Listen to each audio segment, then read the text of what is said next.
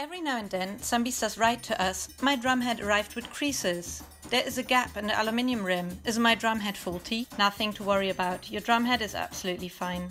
Creases and small wrinkles around the edge of the rim usually occur during production when the two-dimensional foil is cut and then pressed into a round three-dimensional C profile. The vinyl is basically processed from being a flat piece of vinyl to a three-dimensional drumhead. Pressing the vinyl into its new 3D shape creates these creases. Some drumhead producers add heat to press drumheads into shape and avoid creasing. However, in Brazil this is not common and also not really necessary, because as soon as you put the head on your drum and tune it, the creases will disappear automatically. With multi-ply heads like korino, heads with integrated damper rings or hologram heads, 2 layers of material have to fit into the C profile instead of 1. This is why with double-ply drumheads you are more likely to see creases around the edge. So, a few creases and wrinkles are quite a normal thing to happen during production. This is nothing unusual and happens with all types and sizes of drumheads. The joint is the little gap in the metal rim. You'll see it on basically every Brazilian drumhead where the C profile has been cut. The cutting is often still done by hand and optically sometimes doesn't quite meet our expectations. Brazilian drum manufacturers just like to keep things simple. Sometimes the joint even has a small gap, or the cut edges aren't completely straight. If the joint bothers your aesthetics, simply place it underneath a tuning rod or a hook and it won't be visible. None of this has any influence on the sound, durability or general quality of the drumhead. The aluminium rim is not broken and creases are not due to faulty production.